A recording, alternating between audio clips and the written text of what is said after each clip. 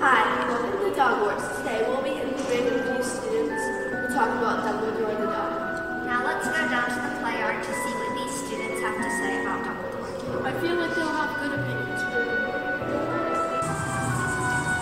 Here's our first student from Dogwarts. What do you think about Dumbledore? I think Dumbledore is sweet. All right.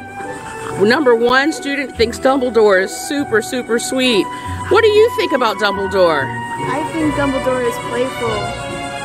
He is a little playful, isn't he? What do you think, student number 3? I think Dumbledore is a super chill dog. We all here at Dogwarts agree that Dumbledore is a certified good boy. Dumbledore